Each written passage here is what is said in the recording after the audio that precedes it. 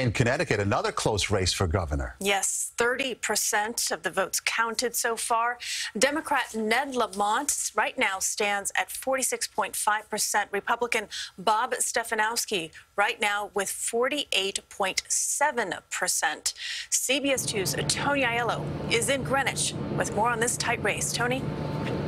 Well, this is officially a trend now in Connecticut. In 2014 and 2010, the margins in the governor's race were also razor thin.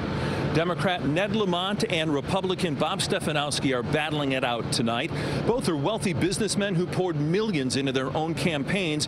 Both are promising a break with the fiscal policies of current Governor Dan Malloy, who is enormously unpopular. Stefanowski promises to phase out the state income tax to bring businesses and jobs back to Connecticut.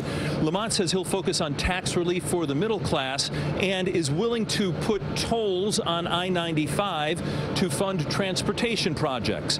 Again, it is a nail-biter as Connecticut elects a governor. 3 hours after the polls closed, we still don't have a winner. Live in Greenwich, Connecticut, Tony Aiello, CBS 2 News.